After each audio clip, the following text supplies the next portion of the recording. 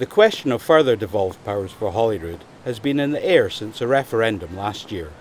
Now, with the new regime at Westminster taking shape, the Scottish Parliament's Devolution Committee has delivered its verdict on what's been put forward by the Smith Commission and the UK Government's subsequent command paper on devolution. Well, this stuff's pretty important. We just had an election in Scotland where the people of Scotland made it pretty plain they wanted some change. I think most of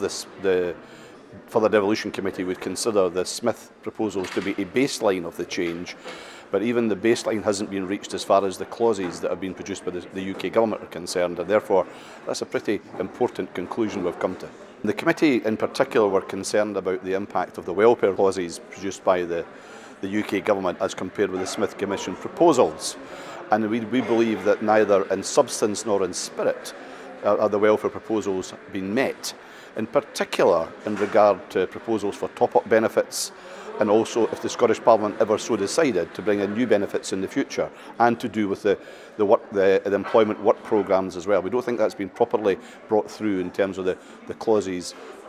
developed by the UK Government. Specific conclusions reached by the committee include that the UK Government's plans for the devolution of welfare and benefits currently fall short of what was proposed in the Smith Agreement and needs reconsidered, that the plans in other areas such as taxation, borrowing and the Crown Estate need further clarification or amendments,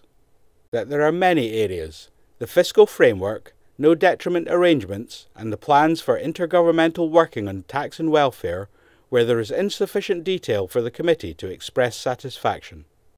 Well, we've taken evidence from a wide range of people from across Scotland, from Civic Scotland. We've been in places like Hamilton, Fort William, we've been to Aberdeen, we've been to the Northern Isles to carry a fairly extensive process of evidence taking. So I think we're in a very good position, and that's why we think that our report is constructive, it's balanced and it's reasonable. And the fact that we've got five parties on the committee coming to a unanimous view, I think tells me everything about how solid the report is and the way it's been drawn up.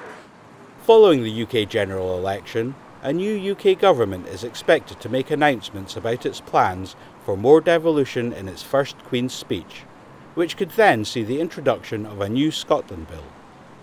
This bill will be subject to detailed scrutiny in both the Scottish and UK Parliaments,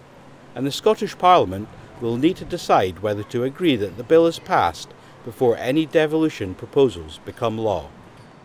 You can view the committee's report on our website and tell us what you think, or join the debate on social media.